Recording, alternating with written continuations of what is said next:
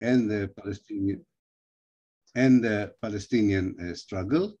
It was a long journey that eventually brought me to a direct clash with the Israeli academia, forced me to leave Israel to teach in England.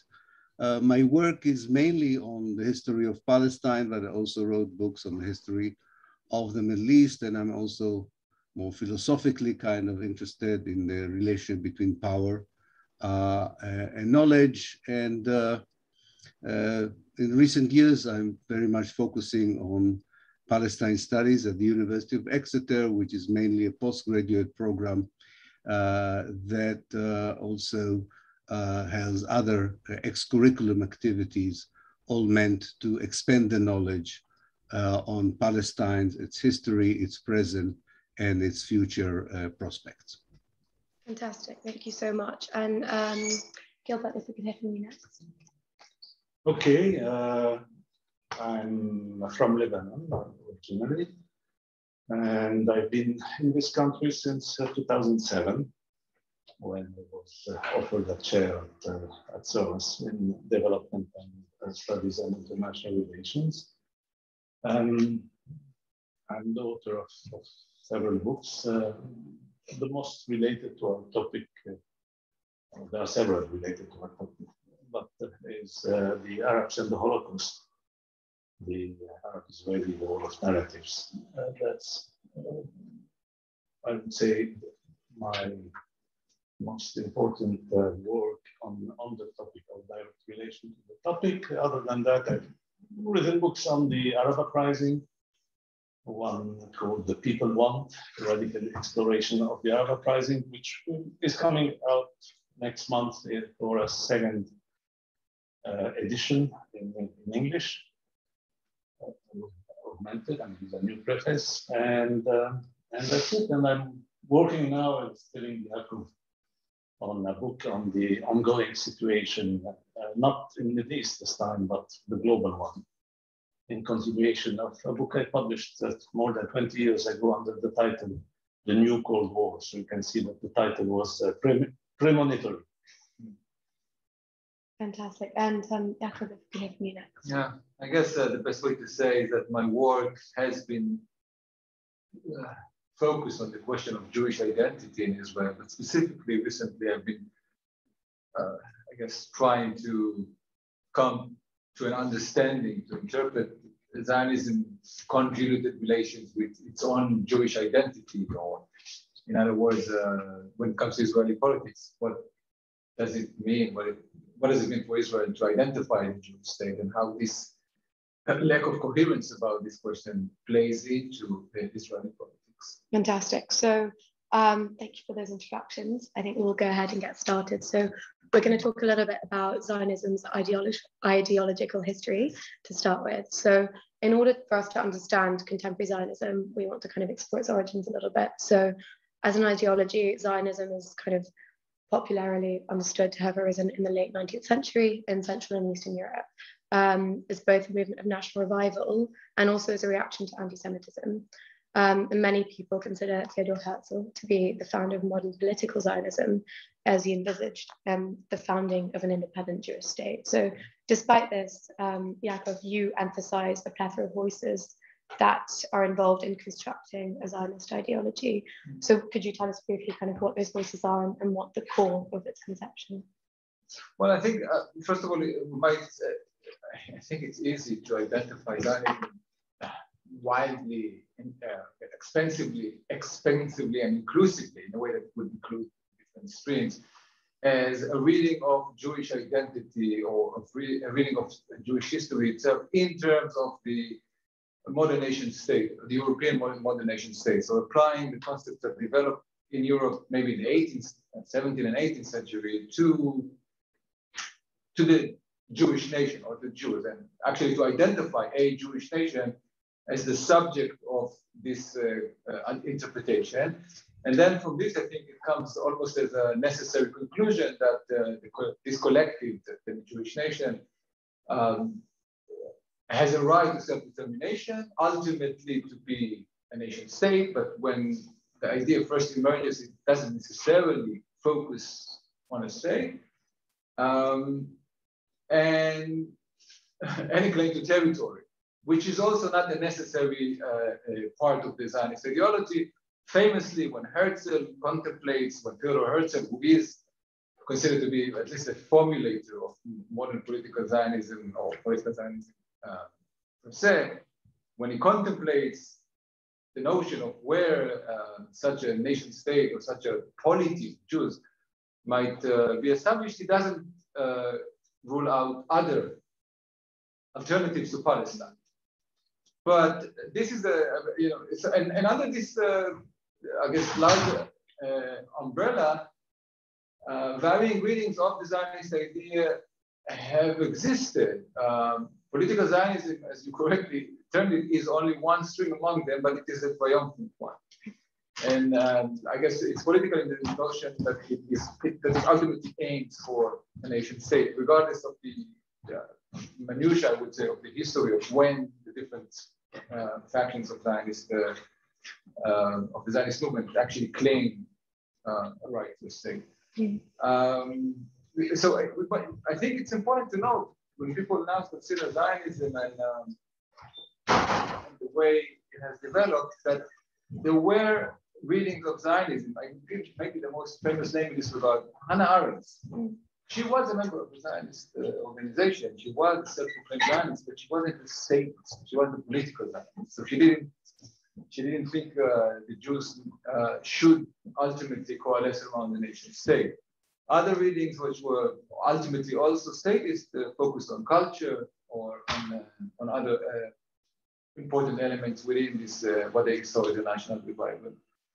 So I think it's important to know that historically this all coalesced around the nation state, and when we say Zionism today, we usually mean to this specific interpretation of the political Zionism rather than anything else. So we talked about how I mentioned how modern Zionism was kind of arose in part due to raging anti-Semitism in Europe in the 20th century, and how that kind of gave rise to political Zionism and to people actually moving to Israel-Palestine. But what was more important in kind of shaping Zionist ideology? Would you say it was kind of a contemporary development such as anti-Semitism, or was it more Jewish religious belief? Gilbert, if you'd like to comment on this too. Would you like to?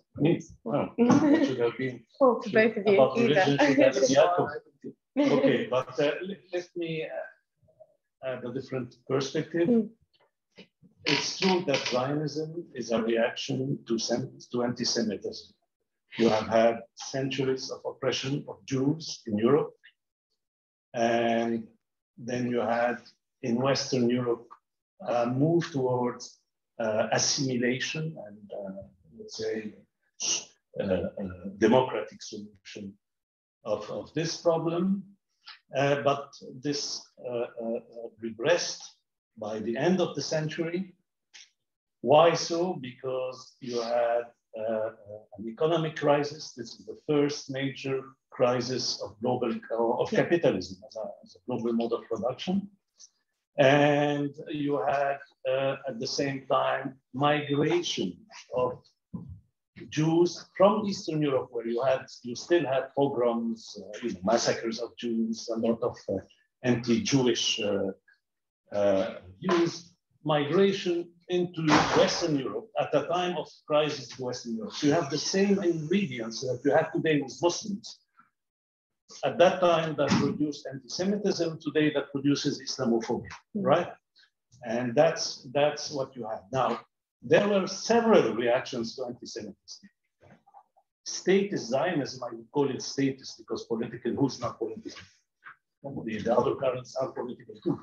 It's like political Islam, doesn't make sense. For me, these are terms that don't make much sense. Statist Zionism is but one reaction to this anti-Semitism. There were different, very, very different, even contradictory with the Zionist perspective, which was one of solving the question by leaving, right? And I should say, if you read carefully, because people don't read carefully, if you read carefully the Manifesto of State Zionism, which is called The State of the Jews, the right translation. In English, translated the Jewish state. It's not the same thing, but no problem. It is clearly a book by an Austrian Jew in an area where you had started having this assimilation and that had regressed, who is trying to find a way for these Eastern European Jews to go somewhere in order to diffuse the tension in Western Europe. He addresses European Jews by telling them, look, it's in your interest to support this movement, to create a state, somewhere, to send there these poor Eastern European Jews so that they don't create all this trouble for you in where you are. That's the logic, and we have to and that's why how he thought he would accomplish that. That was by joining quite late, actually, the colonialist movement. And so he speaks of a colony, and we will, he says, we will, work in this direction. We will build an island of civilization in the midst of barbarism somewhere. Barbarism, be it in Africa, Middle East, wherever, that's the view. And that's his perspective, which is very much part of the colonial spirit of that time. Hannah Arendt actually underlined these aspects. So that's the point. That's, I think, an important, very important dimension of what it is, because ultimately that's how you understand how it is basically a settler colonial movement, and that the last person who would have challenged this definition is Theodor Herzl, because he was, for him, that was exactly what he wanted to do. Thank you so much. So now moving to Ilan, you've frequently argued that it's possible to be anti-Zionist without being anti-Semitic. So could you run us slightly through that kind of distinction and why it has sometimes been seen as a controversial position? Yes, definitely. Thank you. Well, I think there's always a difference between, first of all, ideology and faith, between ideology and religion. Judaism is a religion, and Zionism is just one of many, many ways one can express that religion. And opposing Zionism and looking at the history of those who oppose Zionism, which include quite a lot of Jews who oppose Zionism in the past and in the present, shows you that the major incentive in opposing Zionism is either opposing the main precepts, the main constituent elements of Zionism as an ideology. You don't accept the ideology, or, and I think this is far more true about anti-Zionism since the beginning of the colonization of Palestine, because of how this ideology is practiced on the ground and its impact on the indigenous native people of Palestine. So opposing an ideology which is framed rightly or wrongly, doesn't matter, by the way, as settler colonialism, which has a very strong racist undertones, which has caused the ethnic cleansing of so many people and still is causing misery and suffering for so many people who live there, is basically an anti-racist and anti-colonialist move rather than a position of hatred to someone because of someone's religion. Anti-Semitism, on the other hand, which should be called anti-Jewishness because there are Semites who are not Jews as well, but what we call anti-Semitism is a hatred of Jews because of their religion, regardless of how they behave or what they do to others. The very faith is at the center of the animosity. So these are really two very different human positions. One is a very inclusive one, a very progressive one in many ways, and intersects very easily, morally, ideologically, and politically with other anti-racist positions human beings are taking today or in the past, whereas anti-Semitism belongs to the group of ideologies that wreaked racism, destruction, and were based on defaming people just because of who they are and usually ended in horrible policies that were pursued against these people because of their color, religion, or culture. So I find the equation very strange, very shallow, very superficial, and at least of the equation of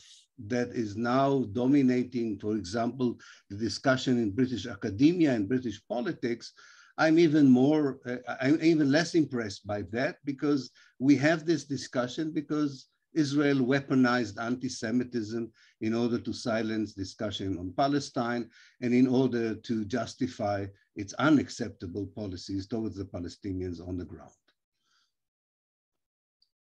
Thank you so much for that. So, Yaakov, you discuss in your book, The Idea of Israel, A History of Power Knowledge, the relationship between the Zionism and Israel.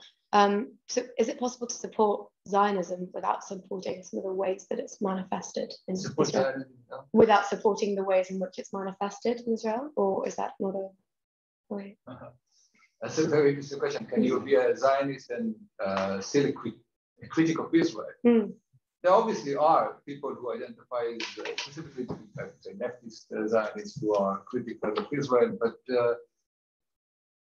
I think it's a precarious position. More and more so, we see liberal Zionism as a very, I would say, it's a position that comes very, very fast to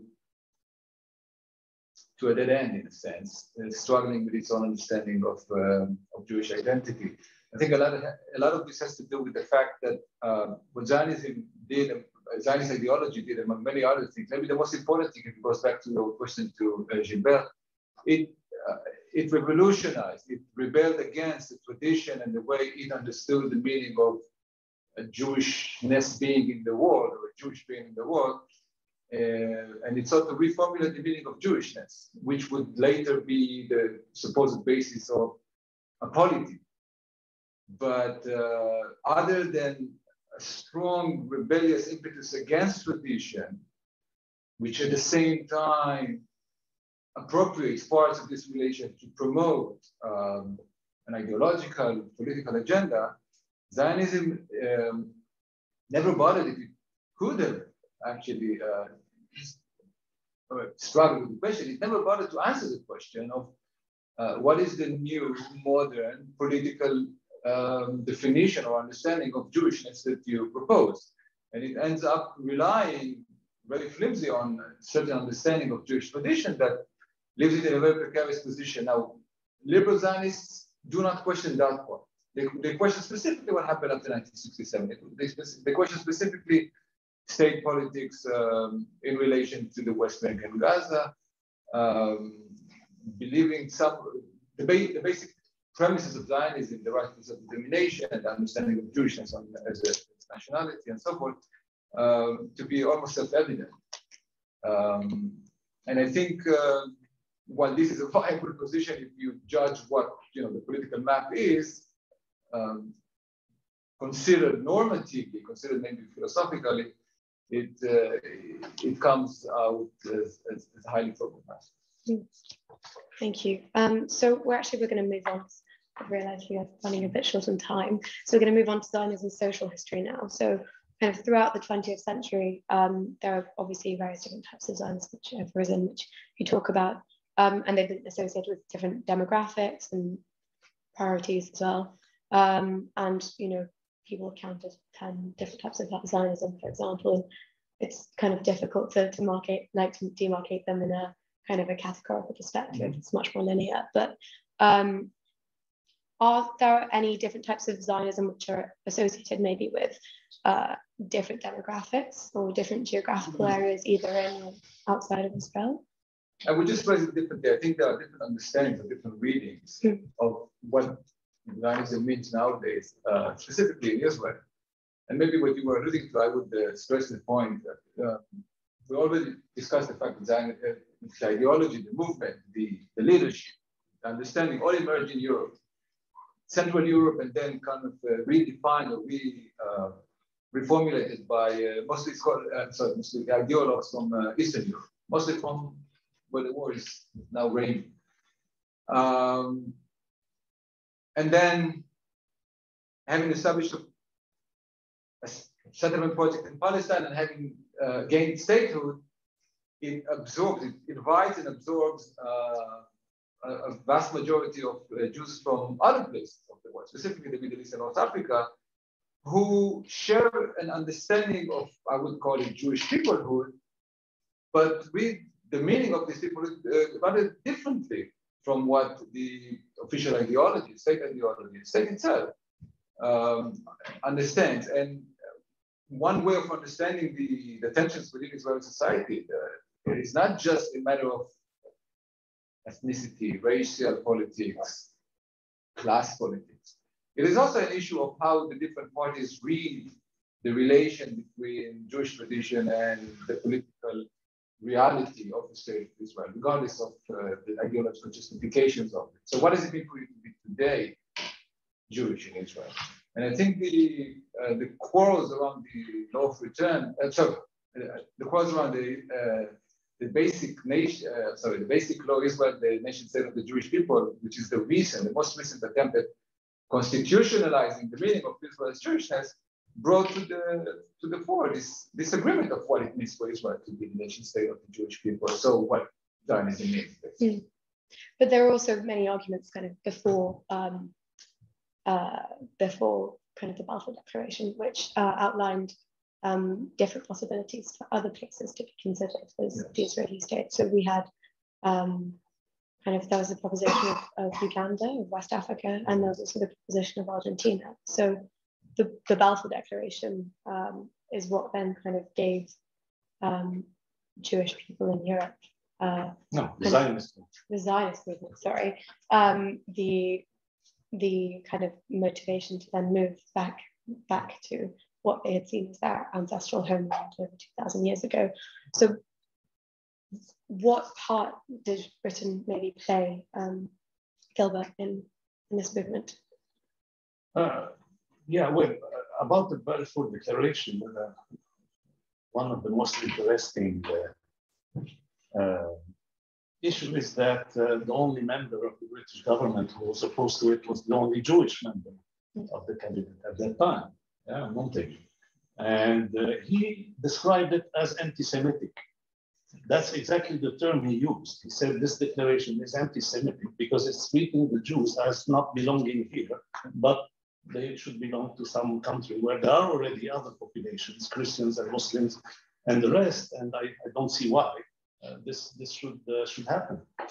And actually, he was more than right on that, because a key motivation of Christian Zionism is basically anti-Judaic, because this is a view which believes that the Jew, the coming of this state of Israel would be the first step towards the reckoning, and then the Jews will either go to hell or convert. And this is a very anti-Judaistic perception. This was a calculation by the British government of having a group there that would be, as they believed, would maintain close relations, would be dependent on the colonial power, close to the Suez Canal, in a part of the world which is quite strategic, which was already quite strategic with the First World War. And that's it. That's what Britain was about. And as someone said famously, they promised a land which they didn't own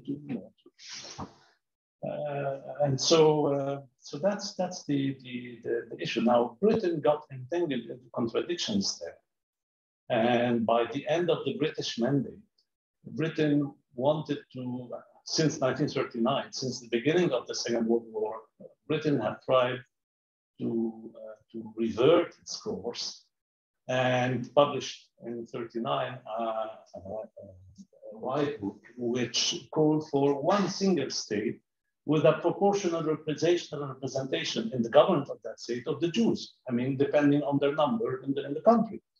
But then, you know, after the Second World War and all that, they just handed over to the UN very cowardly and left the region having created this huge problem, which has been the source of so many tragedies. Now, there have been on some of the Jewish critics of Zionism in Palestine, or on the Arab side, much more, even the Arab states, there have been several proposals of a unitary state with proportional representation. And those were, of course, completely rejected by the Zionist movement. The reason is there, that is, Zionism is the idea of a Jewish state in Palestine. Now, you may find people who, for instance, don't want to put into question Israel as a state, but would want to put into question its Zionist character, and that they would call for a state of all its citizens. So that would be directly contradicting the view of the Jewish state. Such people, Ilan, indeed, I think you referred to Ilan's book, the idea of yes. He speaks a lot about those. They are not called anti-Zionist, but post-Zionist, because they are not exactly anti-Zionist. They don't, as I said, put into question this state within its borders, the 67 borders, not okay. But they are not Zionist in the sense that they don't adhere to this perspective. And again, if you take now some of the views that the government of this country wants to impose on universities and the rest, even saying that should be regarded as anti-Semitic, which is, of course, farcical. I mean, this is just, you know, the government of this country celebrated the centenary of the Balfour Declaration as if it was a feat, you know, of glory. I mean, this is just tells you about how the colonial mindset is very much still, you know, dominant in the power elite of this country. So I think this is a good place to move on to Zionism's political history, having just discussed this. So in April 2021, the NGO Human Rights Watch released a report which discussed Israeli policies towards Palestine, and they prefaced the report with the comment that laws, policies, and statements by leading Israeli officials make it plain that the objective of maintaining Jewish Israeli control over demographics, political power, and land has long guided government policy.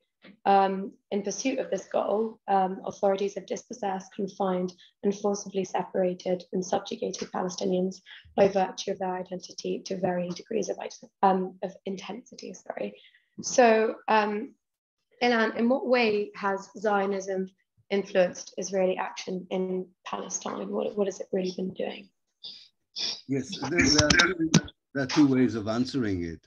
One is the more general influence, and then you can, well, we don't have time, you can unpack it. And so in different periods, according to different circumstances, how Zionism operated in vis-a-vis particular challenges.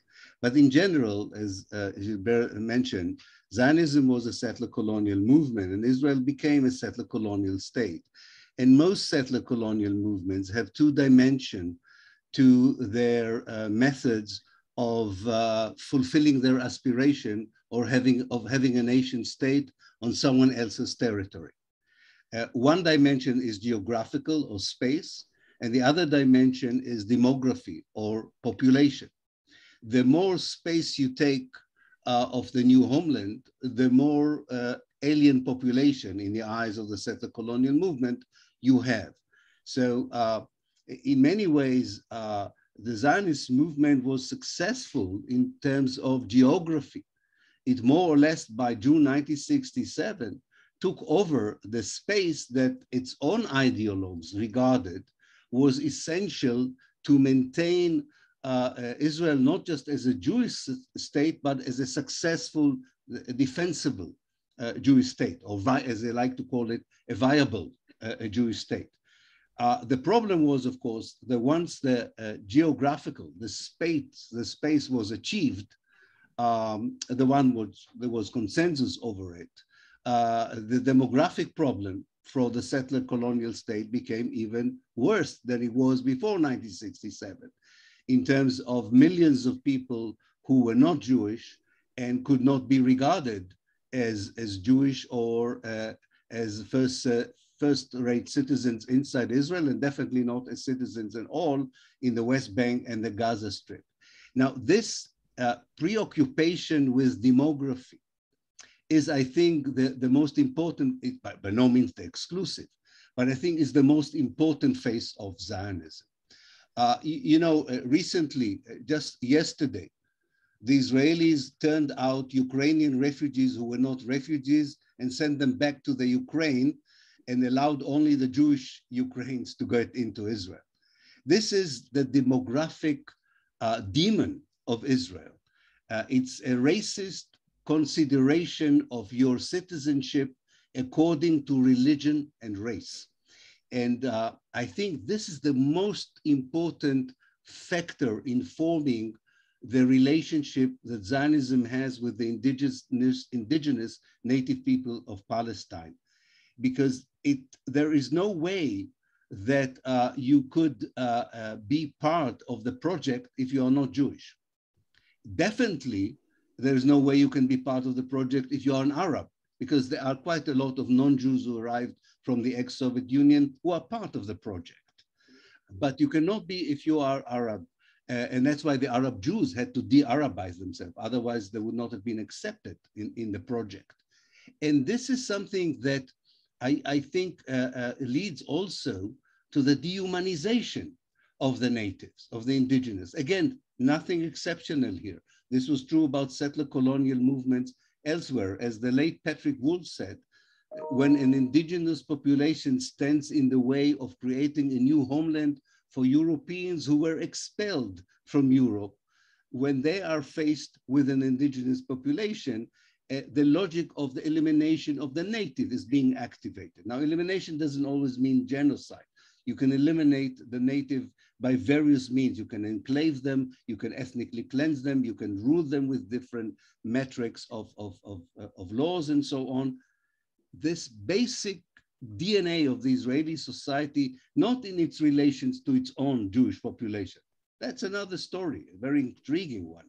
But its very face in front of the indigenous people who regard themselves as a different nation, who believe that they are part of a liberation movement, who are dreaming of that liberation and have quite a lot of support for that liberation. The Zionist ideology has no solution for that problem. You cannot find in the present literature, ideology, interpretations, call it what you want, of Zionism, any realistic, any moral, and non-racist solution to the problem that Zionism created in Palestine. The only way out of it is to de-Zionize Israel. Then you might find a solution. It's not the end of the world after everything that happened in the last 120 years. There are still, I'm very optimistic about it, there are still very good options and scenarios for living together. But these scenarios cannot be carved out of Zionist ideology today on all its interpretations, maybe there was a time in history that it could. I'm talking about the present reality. The present interpretation of Zionism does not offer us anything in terms of reconciling between what is now the third generation of Jewish settlers and the indigenous people, native people of Palestine, the Palestinians. So you talked a little bit about de-Zionizing the state of Israel.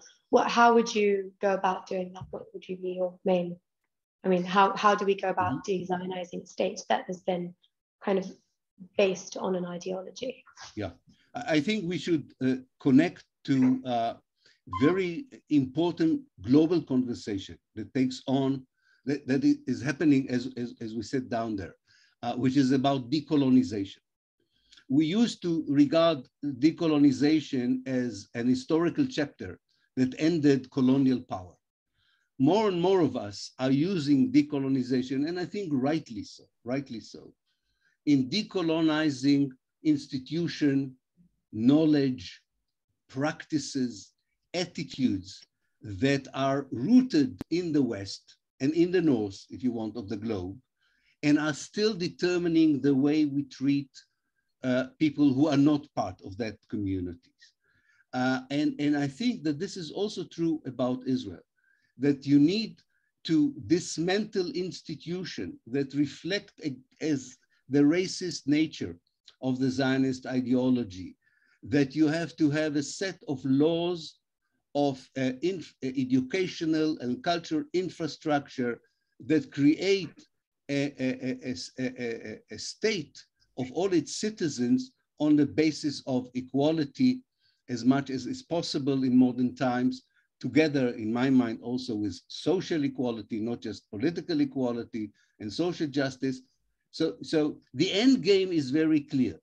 Obviously, for an academic to sit in my chair, which is a very comfortable Norwegian chair, it's easy to talk about the end game, but not very easy to talk of how you get there. I cannot solve every hurdle on the way to that end game. But sorry, I'm part of a movement of Israelis and Palestinians who believe that incrementally and from below, you build a different reality, a desegregated reality, one that does not obey the Zionist ideology, one that obeys universal values of humanity, of social justice, of economic justice, one that is allow people to not only to learn new attitudes, but to unlearn the old ones. So you have to unlearn Zionism as much as you have to learn how to live without it. And history shows us that privileged societies did not dismantle themselves voluntarily. That is true.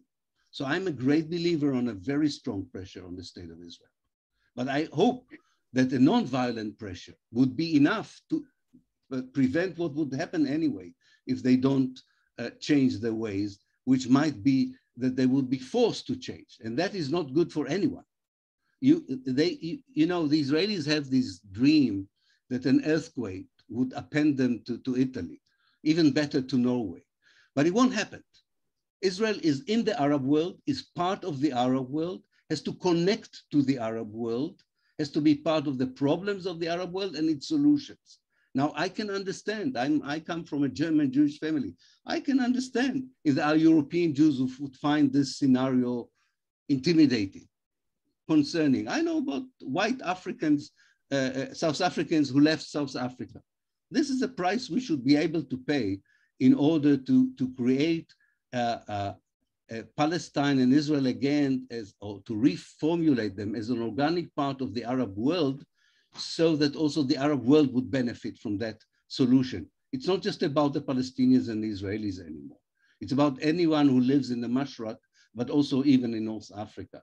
So this is something of a systematic change, you know, that has to occur about human rights and civil rights, decolonization and the end of oppression that is not limited to Israel and Palestine. But if you exclude Israel from that discussion, you are perpetuating the oppression, not just in Palestine, but also in other parts of the Arab world. Thank you. Do you have anything to add, Gilbert, on any possible solutions for solving the current problem? Oh, she's there as well. Well, I mean, for me, the key word for any solution is self-determination, right? And self-determination is, first of all, the self-determination of the oppressed, but the self-determination of the oppressed should not create a new injustice or a new oppression, and therefore there should be a way to find a compromise between the self-determination of the oppressed in that case and the self-determination of the oppressor once the oppressor is no longer the oppressor. And that's the issue that I think also Ilan was hinting at with his own background and all that. And, you know, one should say something.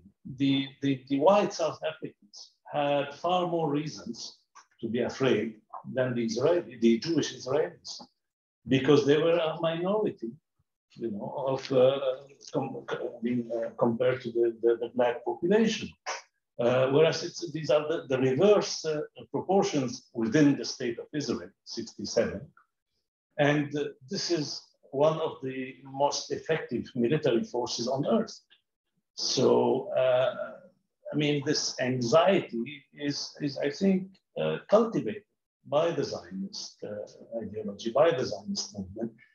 I mean, Zionism, as Herzl himself said, the hatred of the Jews is not our propelling force. And so you have to create all the time this view that the whole world, not only the Arabs or the Muslims, or the whole world is somewhere, you know, I mean, you just scratch a little bit on the surface and you'll find anti-Semitism there.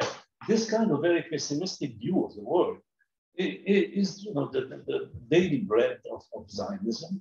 And that's a complete, you know, is a very reactionary view, very right-wing view of the world, like, you know, this kind of very right-wing pessimism.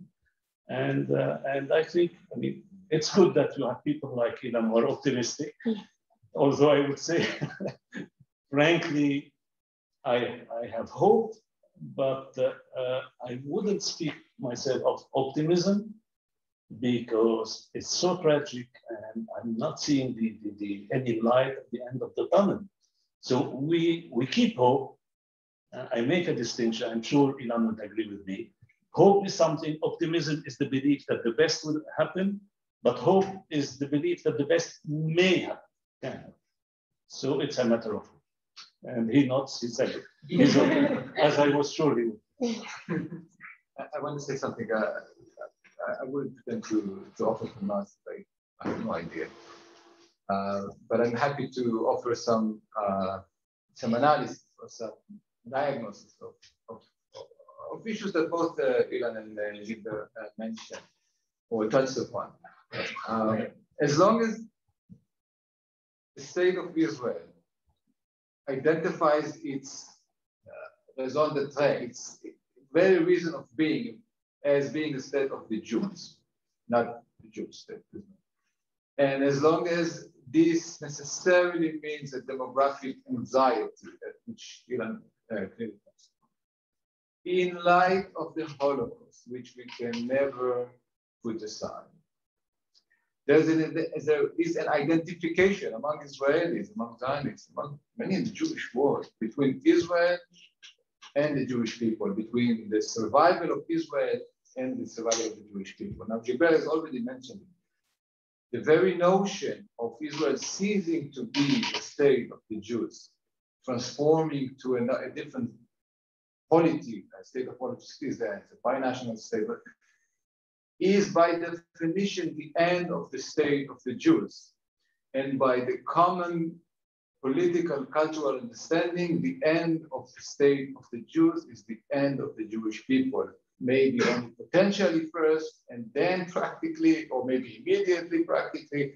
But this, I think, Mahmoud Mamdani has noted this. Before we jump into trying to give the Israelis the South African example and maybe encourage them to think of potential scenarios, one of the main tasks is to allow Israelis, to allow people outside of Israel, in the Jewish world, also people outside of, Israel, to allow them imagining political horizons in which this binary is not the only option, but there are alternatives to it. And if we dare to go there, I would say more than that. Ilan is thinking about self-political citizens or some other states. Gilbert, you mentioned self-determination. I would say, can self-determination be without the state? So not the two-state solution, not the one-state solution, but the no-state solution. Because if we think about extremism, so much of the extremism we discuss is the nation-statist. Zionism is not unique here. I know that we're discussing Zionism here, but this is the topic. This is the matter of discussion. But it is just an iteration of a political structure that emanates from Europe, that exports itself to the world, that tears apart large parts of the world. I mean, the position of the South Asian subcontinent, of the Indian subcontinent, is maybe the closest and most relevant in this context. So if we wish for something, I would say let's try to wish for political solutions that actually offer alternatives. Thank you so much. So I think we're running out of time now, so we're going to open up the floor to questions if anyone has a question. May I comment? Yes, just very briefly, because you mentioned Mandani, and I just finished recently writing a criticism of his book on this issue. No, I don't think you can jump over this right to self-determination of a people, which goes through a national moment, right? But you may have a coexistence of self-determinations, even in the form of state or proto-states, like a confederation, like when we speak of binational state, that may very well be a form of, the key point is self-determination is just that it's not something that is imposed by force on the people, but it is something that they opted for democratically. And that's the key point. It doesn't necessarily need to be a state or in a state form. The key point is self-determine their future, and that's the. And it's important maybe to note really shortly on this that really one of the recent developments within the Israeli public sphere is the flourishing of a discussion among Zionists on a confederational or federational horizon. About to sound which follows your no, that's the thing. People are talking about. Okay. Okay, so I'd like to open up the floor to questions now. If anyone has any questions, please just raise your hand and you can ask anything. Yes. Well, I think everyone's talking about this kind of fascinating. But one of the central questions and something that Ilan brought up quite a lot was this concept of being native or being indigenous. And I think in lots of current and contextual kind of anti-Semitism is anti-Zionism debates is the concept of if you say Jewish people, and again I'm saying Jewish people as a monolith, are not indigenous to Israel, then that is anti-Semitic. And I wonder what people think about this concept, because obviously it brings up so many other questions about Judaism as an ethno-religion. It brings up the question of Jewish state Java with white Jewish people in terms of being American. Again, it's a very complicated topic. So even though I don't disagree personally with the concept of viewing Israel as a settler state, lots of Jewish people do take umbrage with that because of their personal history and because of what that connotes. So it's not really a specific question, but I wonder what you think of this very central contention that I feel was a bit lost over. Ilan, would you like to take this question? Yes, I didn't hear all of it too well because of the technical. So I do apologize if it's not exactly the answer, and I just heard what I wanted to hear. And I catered a comfortable answer to the questions I liked. So I apologize beforehand. There are two things, if I did understand correctly. So first of all, historically speaking, this binary between settlers and indigenous is very valid academically, scholarly like. So it's not necessarily a value judgment to begin with. It's the difference between people who come from East Europe and for whatever reasons want to build a new life in someone else's homeland, and the people who lived there for centuries. And that particular binary, that particular difference between the two groups of people in settler colonialism is one of the first things that the settler colonial movement ignores, in fact, fabricates. The Zionists saw themselves as the indigenous people coming back, and they saw the Palestinians as the aliens.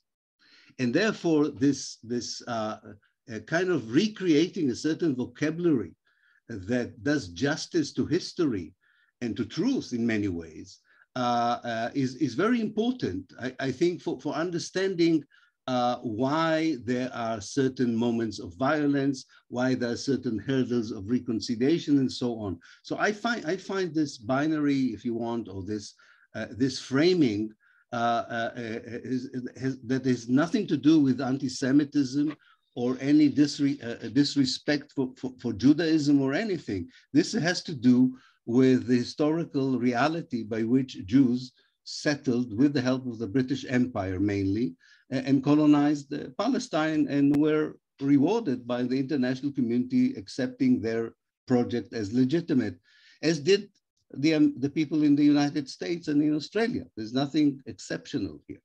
But the second, and I think this is far more important, I never had a problem with people's narrative and the validity of their narrative. If people want in Greece to tell themselves that they are the descendants of the ancient Greeks, I don't think they are, but if they do think so, I'm fine with that. And if Italian thinks that they are the descendants of the ancient Romans, beautiful. And if the Jews who live in Odessa believe that they are descendants of the Jews who were expelled, if all Jews were expelled by the Roman Empire, let them do this until tomorrow morning. The validity of that story is of intellectual interest, but no more. But the moment that a certain narrative, and that's typical of settler colonial movements like Zionism, the moment a certain narrative, regardless of its validity, is used to justify ethnic cleansing, oppression, massacres, inhumanity, racism, then the narrative is problematic. Then the narrative becomes an issue that we are dealing with. Again, not because we don't respect the kind of thing that people tell themselves, but we are very worried about things that people tell themselves that are self-harming. Every psychologist will tell you this, and especially if they are harming someone else.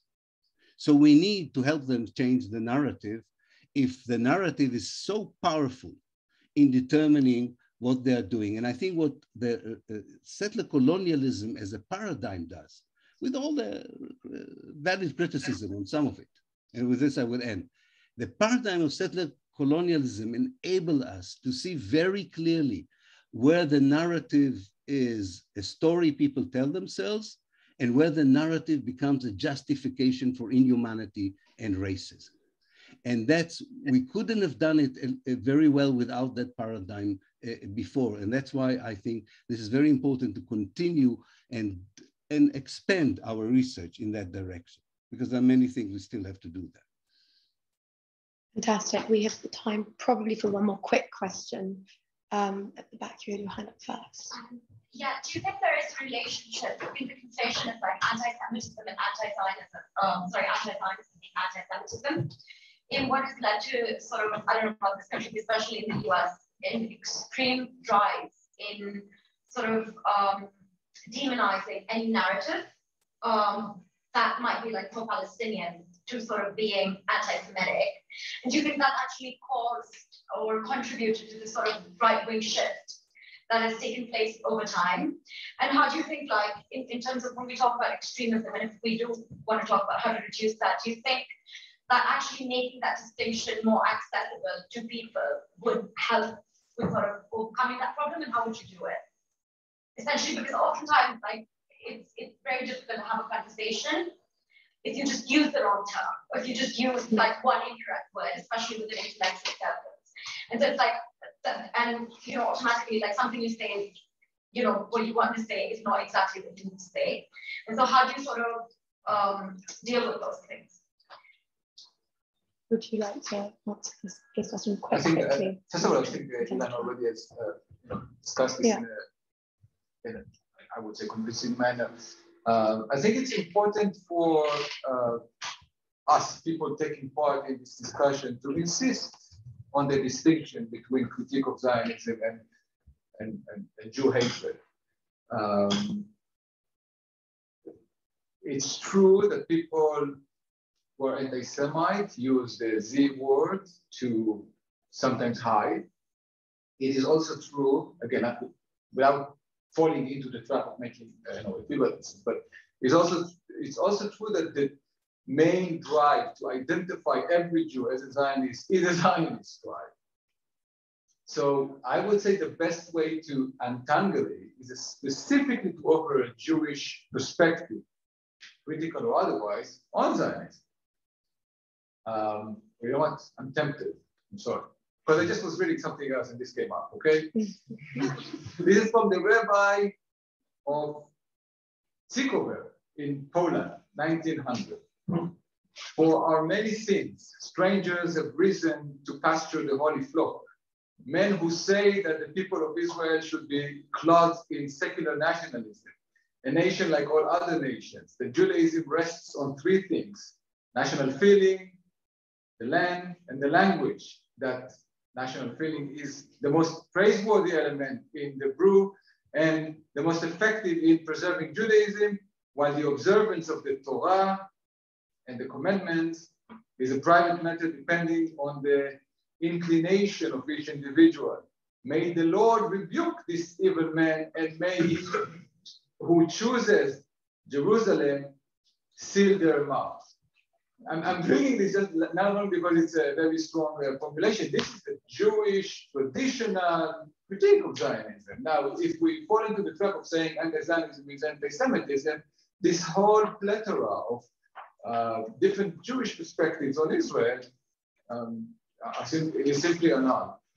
Again, having said that, without playing the role of advocacy, you failed in bringing, if you wanted to have an advocacy of different point of views, all of three speakers, I think, are attentive to reality more than to ideology.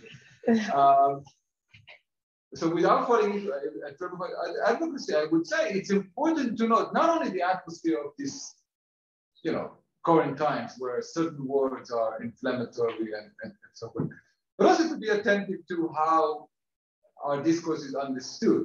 So sometimes it takes a lot of preliminaries before one can say something, but still falling into the trap of just silencing and or accepting dogmas is nothing any one of us would want to. So, amazing. Okay, I think we're going to have to end here in terms of time. But thank you so much, everyone, for coming, and thank you so much for your time. Thank you very much.